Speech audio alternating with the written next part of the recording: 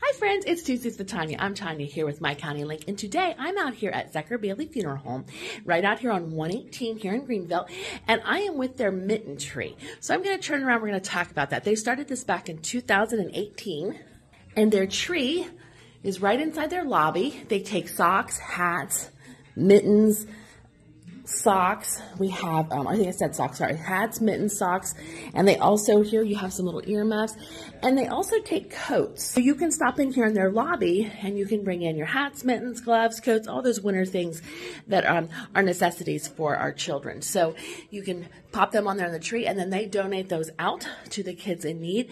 Anytime you're in here, you can come to the lobby here and put them in, or you can drop them out front and then they'll put them on the tree. I dropped off 10 gloves this morning, so keep the community coming in and dropping off these needed items for the kids this winter especially.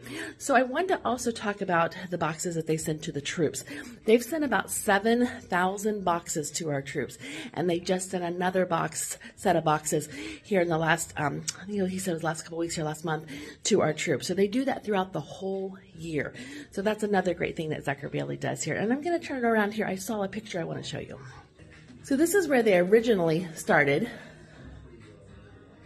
back in 1941. You can kind of see there, 1941 to 1986. This was started out on 3rd Street. And now they're out here off of 118. So again, pop out here at the Mitten tree, drop off your goods, and let's help our kids stay warm here in the community and around. Have a great day. Stay with me. We'll see you soon.